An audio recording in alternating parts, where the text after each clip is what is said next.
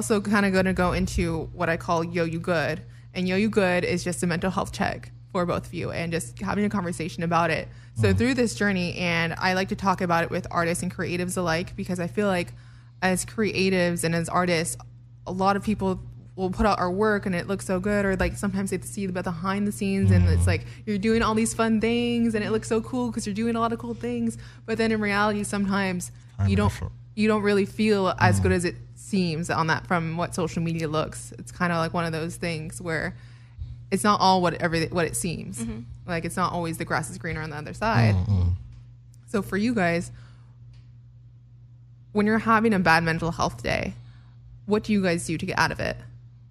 Sleep, really? You just sleep it off? Yeah, to sleep it off, or cook some good food with my brothers or mum. Something chill, not too like strenuous on my mind, but or listen to like, if I'm like making trap, I wouldn't listen to trap. I'll like listen to like something more chilled out, just to mellow out my mind. So something like that. Yeah.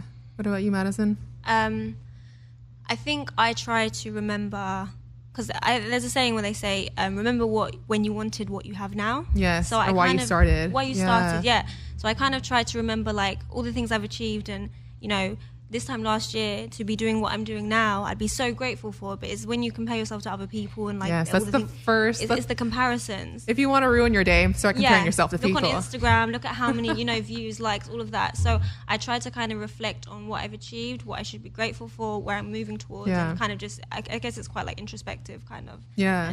Exactly. No, and it's so easy to compare yourself, especially now because of social media. Before you didn't have to, because it was just catching up with friends. Oh, that's dope. Someone tells you about a show. Oh, cool, you're doing that. Yeah. And now with social media, it's all in your face. So you start comparing. It's so easy to compare compare your successes to someone else, or maybe not even successes. Just thinking like, I've worked so hard for this long. Why am I not there to where it's like they are at there? Or like why are they younger than me? And why, or like why did it happen this quickly for them? And but everyone's journey is different, and I think that's like the beauty in everyone's journey, is that it is a different story. So. Exactly, they're not going to be the same, and you can try and go that route. You can try and go that route, which it might work, but it wouldn't be authentic to you. You'd be trying to pursue someone else's, which isn't. So far, what has been the most struggling part of this journey, and how have you overcome it? For me, because I'm a singer and I'm a songwriter as well, so like sometimes you get writer's block or creative block in general. You might go into a session and you just can't create, and it's so easy in those moments to think you're not good enough, you're never going to be able to create again, you shouldn't be doing it. And I think a struggle is just feeling like you belong and you are good enough to be here, otherwise you wouldn't be. Yes. So love that. Yes. And what about you, Jamo? I think it's like when the producing and the DJing is clashing. So because like right now I want to get into more studio sessions and stuff like that, but the DJing is like taking me more places and meeting new people. But I think if I continue doing the DJing, I know that I've got the contact, so I can like call them up and say that the session, that do you need beats, or do you need to be in a session, stuff like that. So it's like 50-50 to be honest, up to me. Nice. Well, for you guys as well, I want to ask, what's also been the greatest lesson you've learned within this journey as well? Has anyone given you the best advice so far, or is there advice that sticks out to you that you still take with you today? I think I was in a studio session like a month ago with this producer who was really cool, and we were just talking. We were doing the same thing. We were speaking about social media and comparing yourself and stuff. And we were talking about Georgia Smith, who's amazing. And obviously she's younger than me, so I was like, oh yeah, Georgia Smith, she's younger than me. I love Georgia. She's amazing.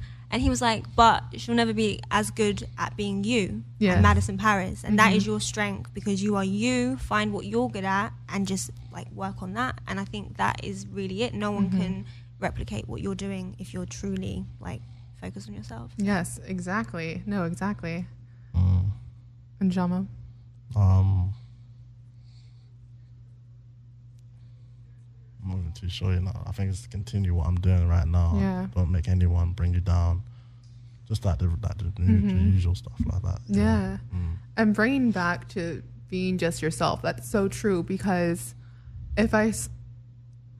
and it's the music industry is small, period, but when you have another person that sounds like another artist, it's already boring because Yeah. it's like we already have that. Exactly that. Like why would we want to listen to another person that sounds like that person? 100%. You need to find what you're good at and work on it. You might not be like, even you might not be the best belter, but you can do this. Yeah. Like you don't. Everyone doesn't have to be the Skills, same. Yeah. So you find your skill and just work on it. Yes, because then your style, your skill will come Yeah. through because it's your style, and And that's then- how it becomes unique. And then you have people trying to copy you because you've perfected Yes. what you do. Yeah, So, because you know. found yourself, you found your talent, you found your skill set, and you found that this is your brand and this is your Exactly. thing. This is Exactly. you.